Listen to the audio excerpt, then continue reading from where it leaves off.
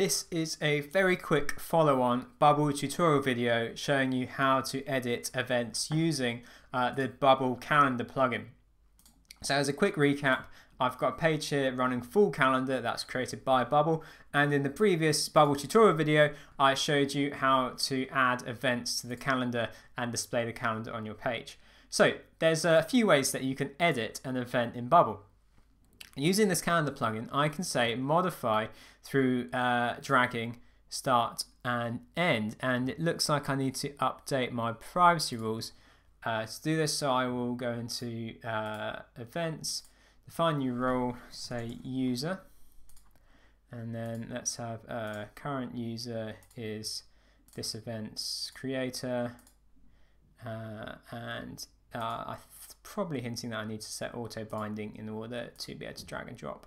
Let's just turn auto binding on for all of those elements for now. Okay, so go back into design. What have I done? I've said enable modification through dragging end and start. So if I go on to day view and then go on to the 25th, I have an event here called Christmas lunch. And I can drag the event here, and when I release it, it updates the time and it saves that right away into my database. And I can do the same thing with week view. In fact, then I can drag it between multiple days. There it is. And you'll notice there is a little bit of a short refresh time, and that's just Bubble writing the data to your app's database. Now there's one other thing I can do here, which is modification through resizing.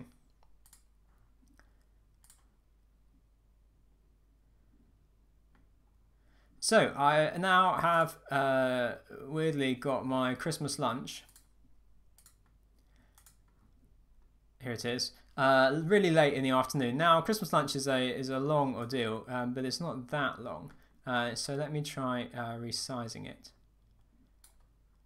So drag it up there, and now I can click on the bottom and I can drag it down, and there you go, it updates the time. Now one final way I'm going to demonstrate how to edit an event, and that would be what happens if a user just clicks on the event. So you can of course take them through to an events page. You could do any number of things by building a workflow for when an event is clicked upon. But for now, I'm going to show you how to do it with a pop-up.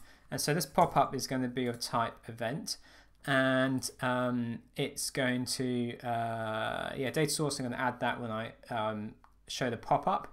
I'm just going to copy all of these into my pop-up.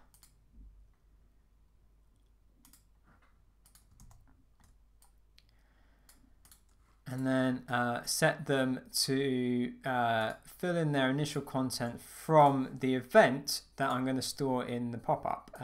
So then this would be current view events finished,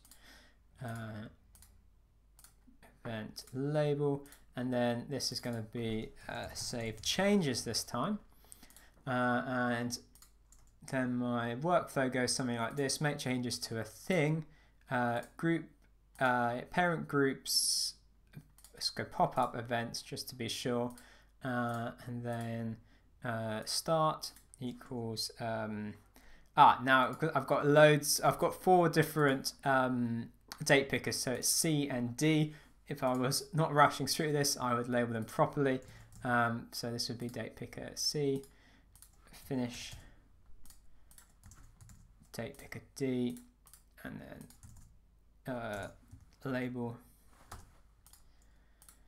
is input B. Input, let me check that again, should be labeling things correctly. Input B, input A is there. I then want to dismiss the pop-up by hide pop-up, and lastly I need to tell Bubble to do something when the event is clicked, and so I believe that would then be found in here. Here we go.